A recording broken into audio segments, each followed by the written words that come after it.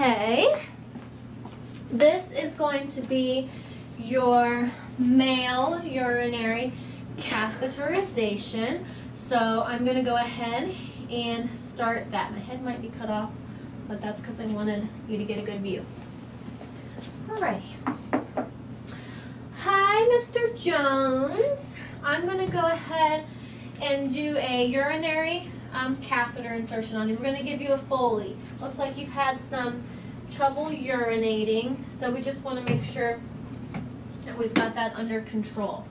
Can I have your name and date of birth? All right, Jerry Jones. We have 9/4/1962. Looks like you're allergic to Percocet. Are you allergic to iodine or latex or shellfish? No? Okay. What about, do you have a history of BPH or a past history of catheters that were hard to get in?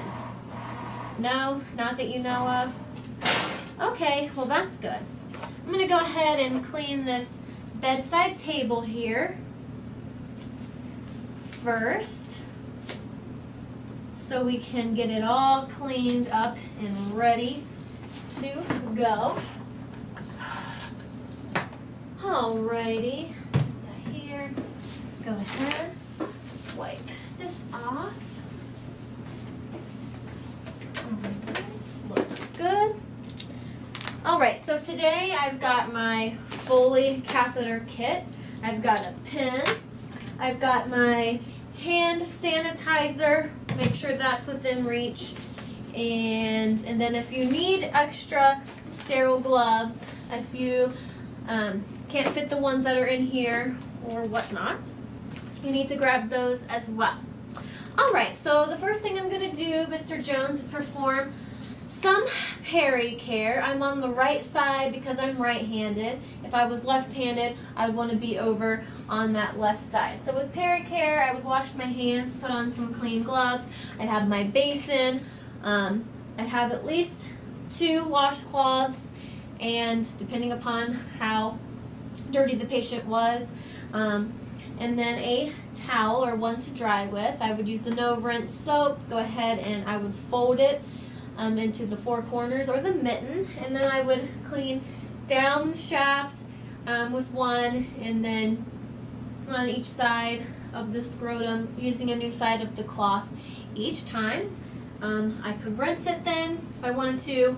I could also have used that no rinse soap, and then I'd want to go ahead and pat dry. Get rid of those gloves and do some hand hygiene again. So I'm going to go ahead and assist you into the correct position here. So with our males, we want to, or both females and males, we want to make sure that the sheet is up and we can put it over their chest to ensure some privacy and dignity. I'm going to go ahead and expose your genital area. Okay, and for our mannequins, guys, what I'm thinking might work pretty well for the male is if you go ahead and place a blanket here over top of the thighs, okay? And then it will kind of make a little table, okay? All right. We have got that under control. Go ahead, I'm going to do my hand hygiene.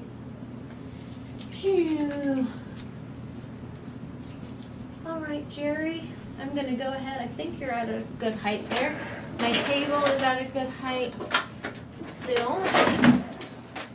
Go ahead and move this over here now so it's out of my way. So the kit, it would be closed, and we're going to go ahead and open it this way. Pull my kit out, and I can go ahead and get rid of this thing right there.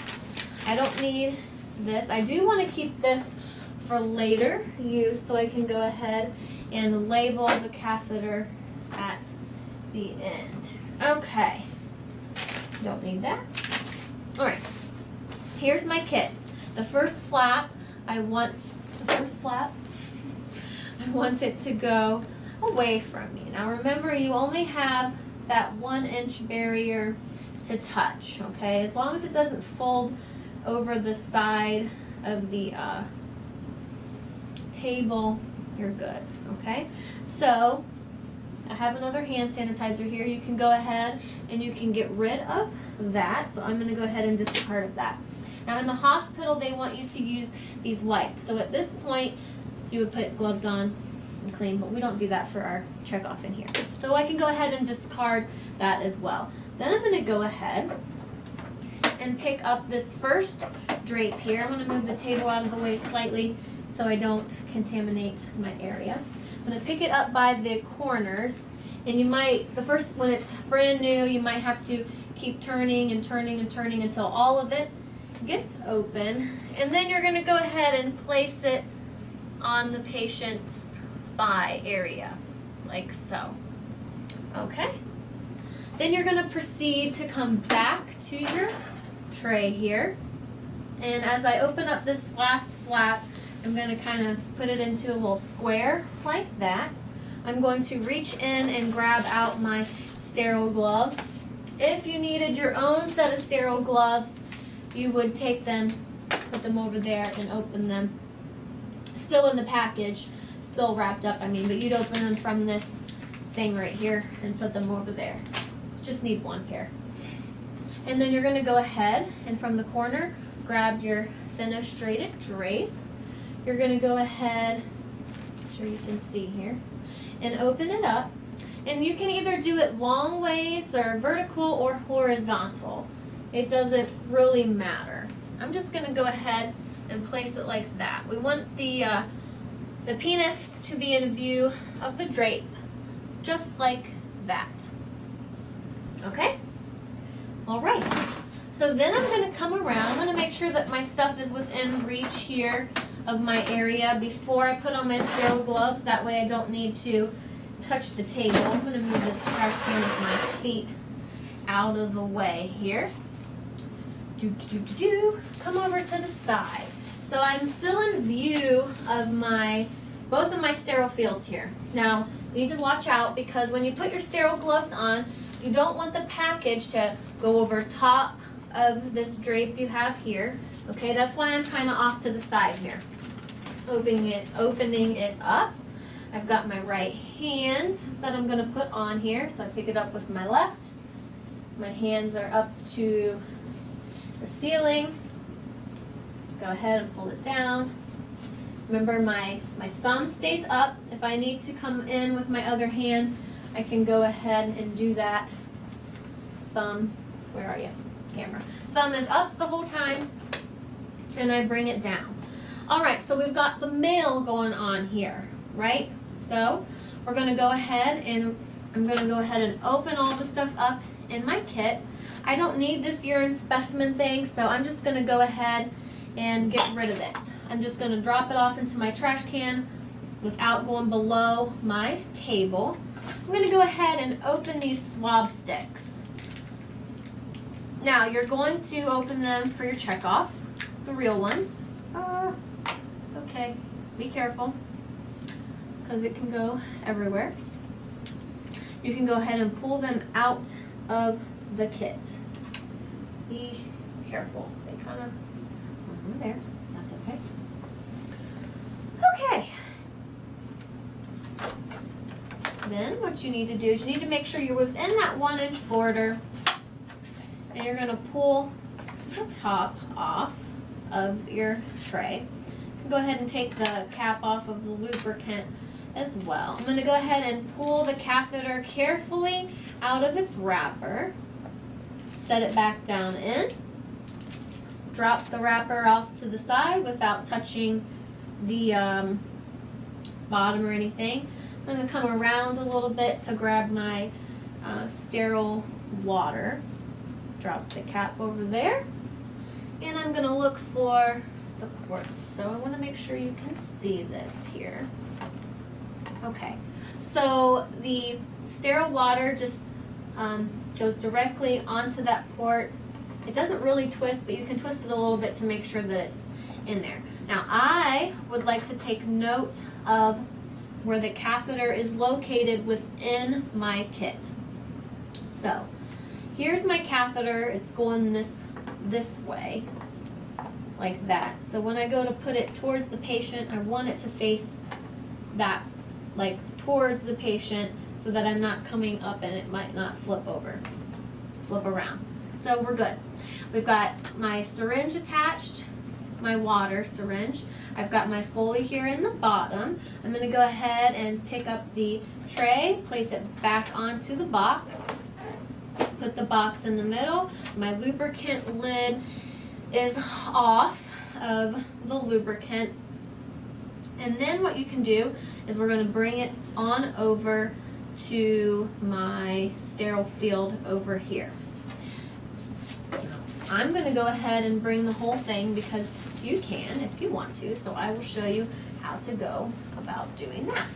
So I'm going to bring this over like so. Okay. I'm going to bring my kit just like that. So you remember how the edge of the, like this 1 inch right here really wasn't sterile still. I had that 1 inch border, so I picked my kit up, brought it over top of that 1 inch, and now we're good. We don't care about the bottom of the kit being unsterile, the box. Okay, we just need the swabs and all that kind of stuff that's in the kit. And see, you can see with the blanket underneath, it's a lot easier to go ahead and stabilize your kit and everything right on top of the male thighs. Okay, you ready? So I'm going to go ahead and I'm going to, with my non-dominant hand, pick the penis up, and I'm going to, you need to verbalize, you're retracting the foreskin back, all right? I'm going to go ahead and pick up my first swab stick. Don't really touch the mannequin, but you're going to say, I'm cleaning in a circular motion, starting at the meatus and going down the glands of the penis, and then I'm dropping that swab stick right there in the front. Therefore, you don't need to worry about, don't come back over your sterile field with that dirty swab. Okay? So you do that a total of 3 times. 1, 2, and then 3. Next thing you're going to do is you're going to pick up that lubricant. You're going to verbalize, I'm picking up the lubricant. While you're picking it up, place the tip of the syringe into the urethra of the penis, and you're going to instill, I'm instilling the 10 mLs of lubricant into the meatus of the penis. Drop it right there. So go from there, drop it right there. And then what you're going to do is you're going to take the top of this, it was there, you're going to put it back there so that it's out of the way. Okay? Make sure that the penis is perpendicular to the body. Then with your sterile hand, inches back from the tip of the catheter here, you're going to go ahead and you're going to insert the catheter into the urethra.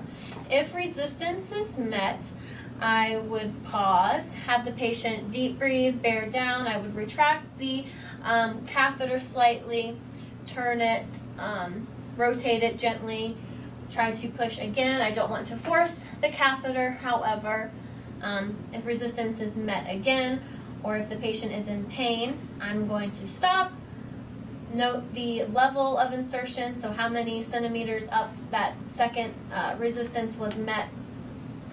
And then I would pull it out and notify the MD. I don't want any pain or any blood when I'm doing the catheter. So you're going to put the male catheter insertion all the way into the Y port. So that's as far as mine is going to go in. Okay, so I would verbalize, I would push it all the way to the, can you see, to the port of the Y. It's about an inch under that, or ahead of that. So what I'm going to do now is I'm going to stabilize the catheter at the insertion site. So I'm just holding the catheter with my sterile hand. With my dirty hand, I'm letting go of the penis at this time, coming under my sterile hand, and I'm inserting the balloon. Okay? You have to hold pressure. Hold pressure. I'm holding the plunger in. If I let go, it starts filling back up with the fluid, and you don't want that. And then what you're going to do is you're going to pull while still holding pressure, pull down at that Y site to check to make sure that it is secure. Your sterile hand then comes down at that orange part, and you twist off the sterile water thingy. Okay? So then you clean all of this stuff out of here. Up. You can take this out of here and place it here for the moment. You're going to clean up all of this stuff you've got going on here. Rip this off. If when you're practicing, don't rip off the drape, but when you go for your check off, you can rip that drape off. You're going to discard everything in the trash. I've got iodine. Okay. Take this off. Do some hand hygiene.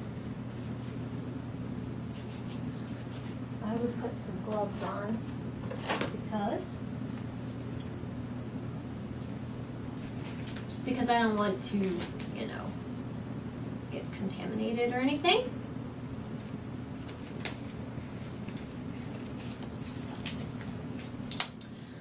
All right, so now you need to place the catheter in here. You can also, at this time, verbalize that you're replacing the foreskin back over top of the catheter. You're placing it correctly into the stat lock. There is an arrow on the outside of the stat lock that needs to be facing up towards the patient, and then you should be able to get it in correctly. You close that. Make sure that the tubing is going over top of the patient's leg, and then you are going to secure it to a non-moving part of the bed. All right. You can also, if you want to, talk about how you would do some peri-care if you needed to.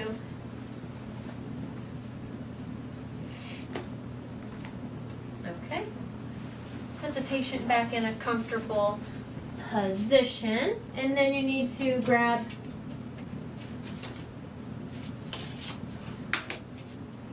your date and time and all that stuff.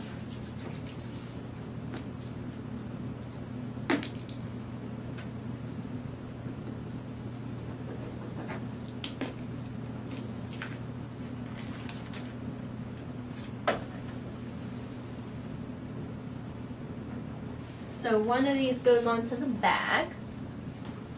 The big long one goes on the bag, and then the other one here, there's a short one, goes around the actual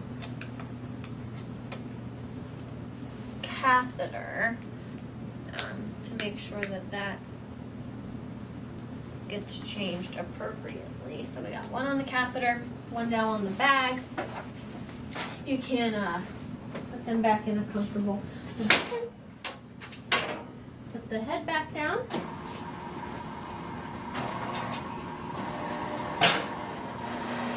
And then you need to put the syringes into the sharps container. So you would do that. This one doesn't have one. I would do that in the other. Put it in the sharps container. All right, so that is your male Foley.